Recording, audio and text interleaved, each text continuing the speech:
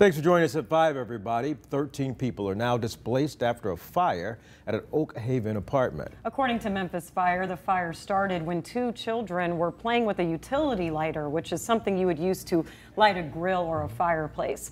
Now, around 4:50 this morning, officers were called to the apartment. It took firefighters about 40 minutes to bring the fire under control. The public information officer, Quenisha Ward, gives advice on how to keep kids from causing fires. We are fortunate enough that these kids knew and they sensed that it was danger and was able to get out. That doesn't always happen all the time. So going over that safety, fire safety plan, educating them just on the dangers of fire.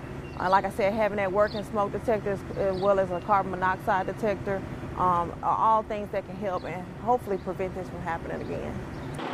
Thankfully, MFD said no one was hurt in the fire, but 3 families, a total of 13 people, lived in the apartments.